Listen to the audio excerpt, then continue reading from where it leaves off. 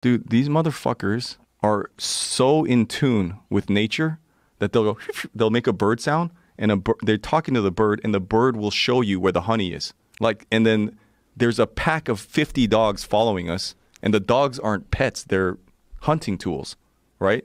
So the dogs are the first line of defense. They sniff it out.